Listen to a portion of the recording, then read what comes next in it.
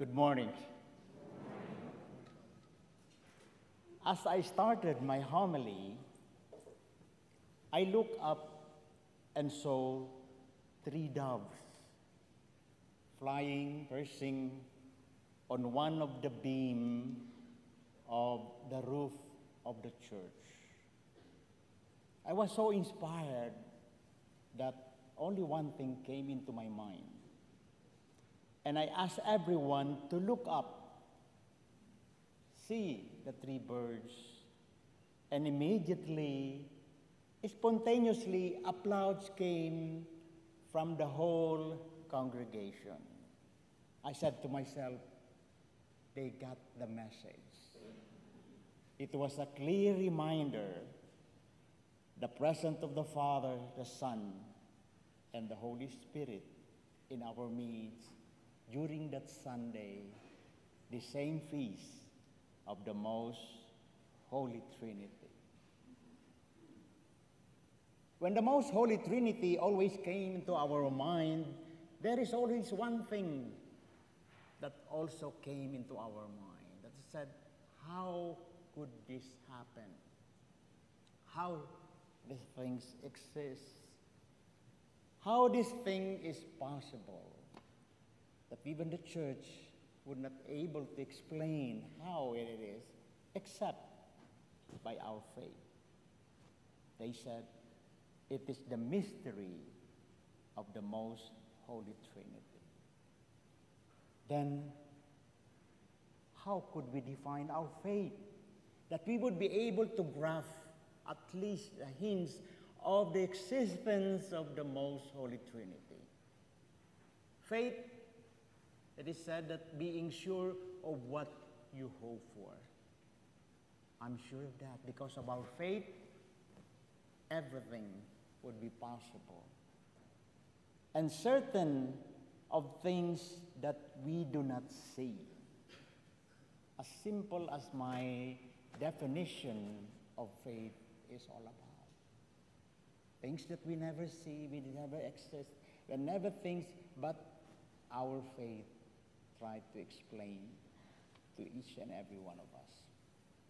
Today, as the solemnity of the most Holy Trinity, three persons in one God, but more than the mystery of the Trinity, let us focus on the indwelling love within the Trinity, the overflowing love of the Trinity for you and me.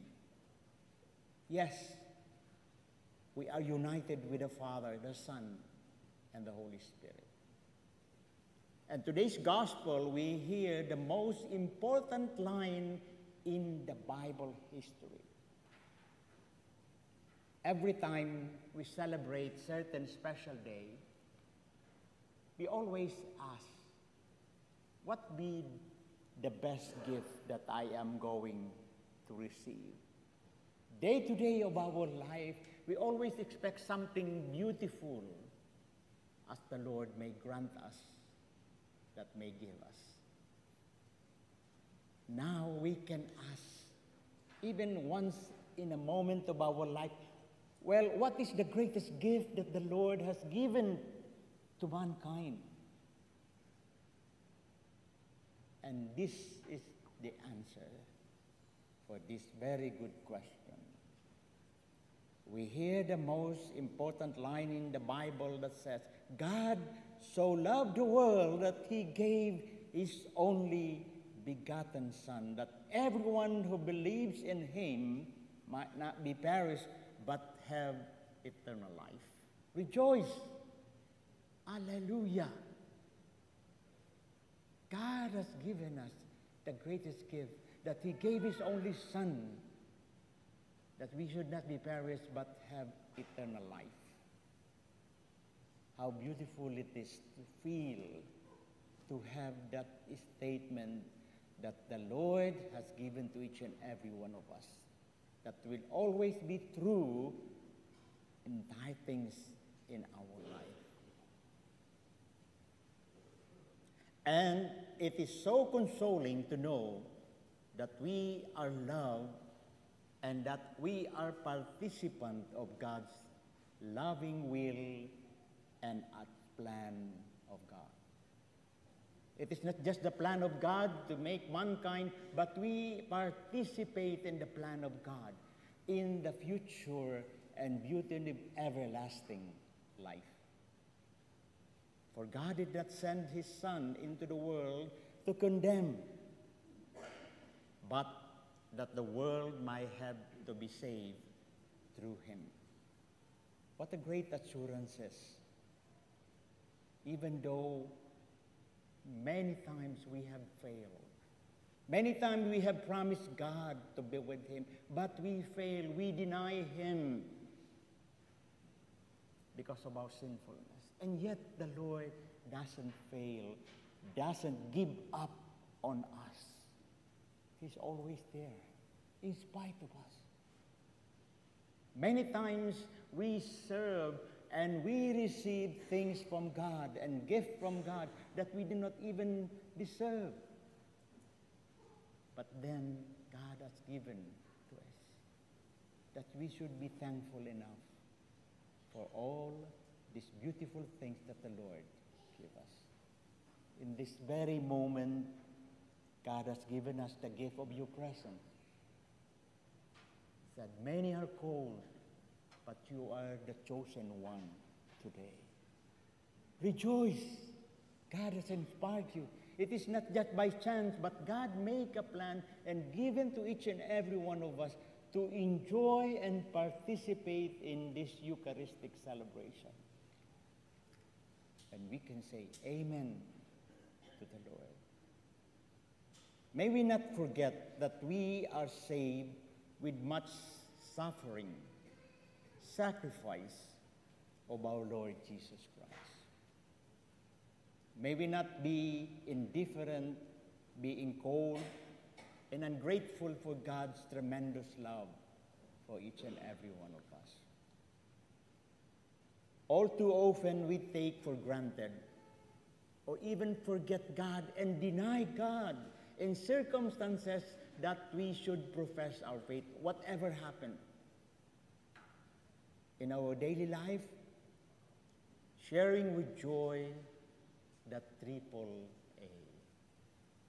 You know, we have a triple A for car assistant, but we have also triple A for our faith that we should always remember. A prayer so that we can recharge when we are in low bat, when we are prostrated, when we are down. It will recharge us. It will remind us once again and refocus on God's presence and different times during the day. The first A, they said, acknowledge God's presence. It is not just in the church, or it's not just on our religious activities, or when we see the signs and images of religious things that acknowledge God's presence, but day-to-day life that we live in, most especially when we are confronted with things that we need to profess our faith.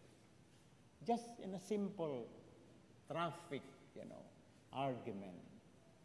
A lot of times we curse, we make these dirty fingers, we say a lot of things that sometimes we regret it if we are confronted with our faith. We cannot just acknowledge God's presence in simple little things. When we are angry, when we are frustrated, when we are down, simply we forget about the knowledge of God's presence. The second thing they said, accept God's presence. Of course, we know in our mind, we profess God's presence, we things that, but a lot of times we do not accept God's presence in our life. We are converted, we are convinced God is important, but we do not accept it. He said, if you find Christ in your heart, show it in your face. Show it in your hands. Show it in your words. It is not just that we keep them. It needs to have fruit. It needs to have acceptances. It needs to be professed that others may see what do this person has that he can be as good as it is. We had to make a difference. The third is abide in God's presence. Always be with Him. Abiding in God's presence will only reflect on the things of what our heart has won. Whenever we are sick, we always look for that medicine that can alleviate the pain that we have. There are some kinds of medicine, but we choose the best one. We always find for the result of the things that we take. Same thing also with our faith. What is in our heart should always have a reflection of the things that we believe in. Beautiful things. By its fruits, you will know them. And this AAA, a prayer at different times of the day, so that you can connect with the Holy Trinity. The awareness of God's presence should remind us to be patient. A lot of times, we always want instant. So what we do, would like to have instant coffee, instant food, because we don't have the patience. But the savor of the things that we take need to be patient. Sometimes our prayers need to wait. A lot of times when we pray, Lord, give me something in this moment because I need it in this time. But sometimes the Lord say, no, not on your time, but on my time. It's the best time that you can have things in your life. Prayer of patience. And this is the gift that we need to have in life. God's presence should be with us in patience, and be kind, and be hopeful, be helpful, and be joyful in whatever circumstances we experience. The acknowledgement and acceptance that abiding in God's presence can help us to see a bright picture and reminds us of our participation in God's master plan. June, the month of June, my dear brothers and sisters, is the Sacred Heart month. May our hearts be more and more like the Sacred Heart. Let us pray that our hearts become a humble and more prayerful and more generous, more loving and kind. Let us also empty our heart of hatred, selfishness, and pride, most especially. Think about this, my dear brothers and sisters. Something that we can think about after this Mass, when we go home, at least for this week. Measure your life not so much by your possession, or what you have, what you keep. You have, but by the heart, you have touched on what things that you have. By the smile that you created, that make people happy. And by the love you have shared. We pray to our Heavenly Father for this beautiful day that the Lord has given us. That we pray that help us, Lord, to acknowledge, to accept, and to abide your presence every day in our life. Amen. May you have a pleasant good morning ahead of you. God bless us all, and God love us all.